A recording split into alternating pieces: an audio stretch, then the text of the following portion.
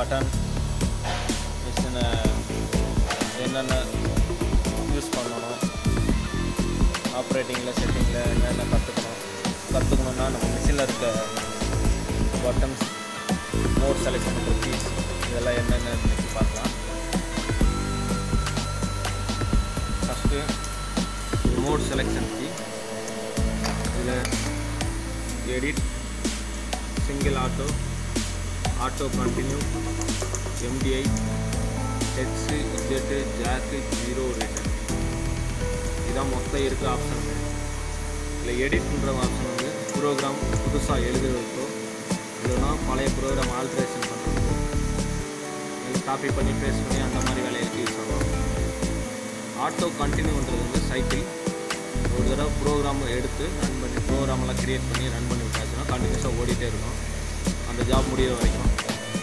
அதே single auto அப்படின்னா இந்த மாதிரி டிஸ்பிளேல லைன் இருக்குது. 17.5ன்றது ஒரு லைனு, 20.9 அப்படின்ற ஒரு லைன். இந்த மாதிரி ஒரு லைனுக்கும் மிஷின் நிற்கும்.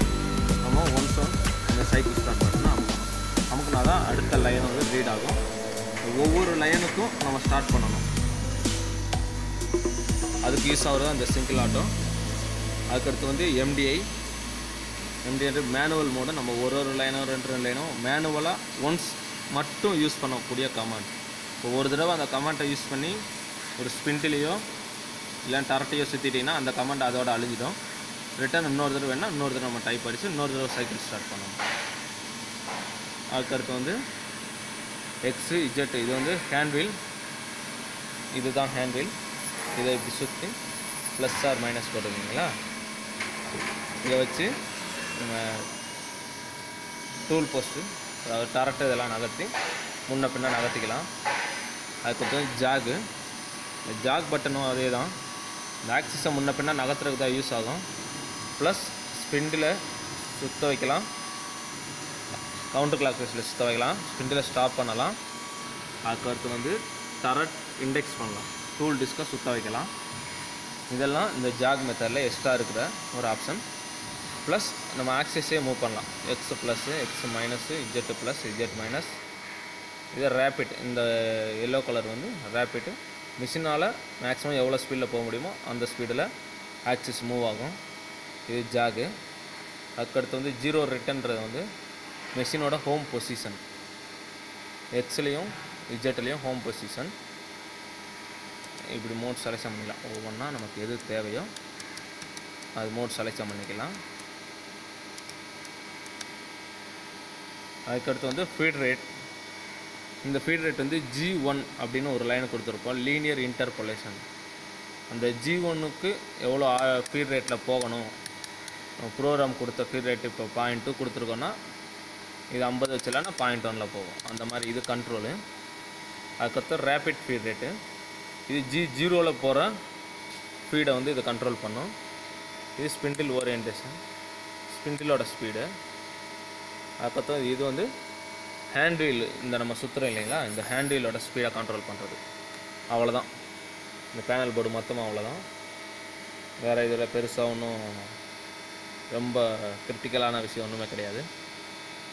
இது வந்து சாஃப்ட் கீஸ், ப்ரோக்ராம் டைப் பண்ணுறதுக்கு யூஸ் ஆகும்.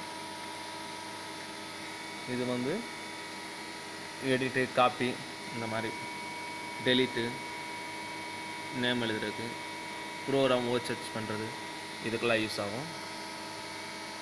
இது வந்து புதுசாக இப்போ நம்ம வச்சுருக்கிறது எடிட் மோடு.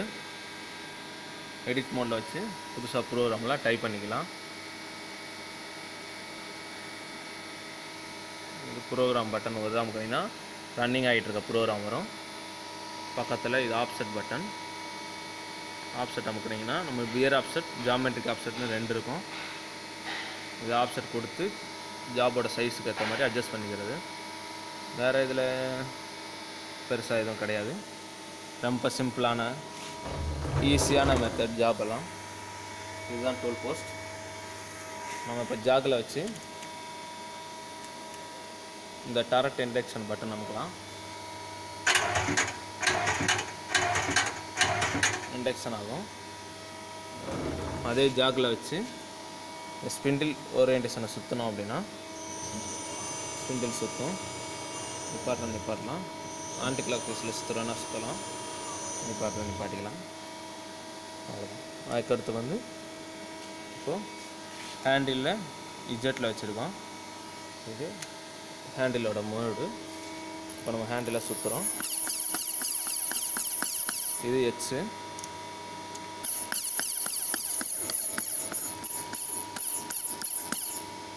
அதே தான். இப்போ நம்ம ஹோம் பொசிஷன் எடுக்கணும்னா 0 ரிட்டர்னில் வச்சிடறோம். எக்ஸு ப்ளஸ்ஸு, நெக்ஸ்ட்டு வந்து இஜெட்டு ப்ளஸ், இது அமுக்கணும்.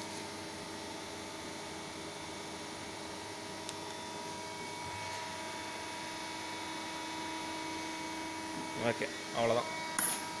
ஒரு சின்ன வீடியோ. மெஷின் எப்படி ஃபங்க்ஷன் ஆகுது, ஆல்மோஸ்ட் ஒரு ஆப்ரேட்டருக்கு மிஷினில் தெரியக்கூடிய விஷயங்கள் இவ்வளோ தான். எது பண்ணால் என்னென்ன நடக்கும், இந்த பட்டன் நமக்குன்னா என்ன ஆகும், இந்த பட்டன் நமக்குன்னா என்ன ஆகும். இது ஒரு ஆப்ரேட்டருக்கு ட்ரைனிங் கொடுக்க வேண்டிய, இன்ஸ்டியூட்டில் கொடுக்க வேண்டிய ட்ரைனிங் நம்ம இப்போ ஆன்லைன் மூலமாக பண்ணிகிட்ருக்கோம். மேலும் கண்டிப்பாக பண்ணுறோம். நீங்கள் நம்ம சேனலை ஃபாலோ பண்ணுங்கள்.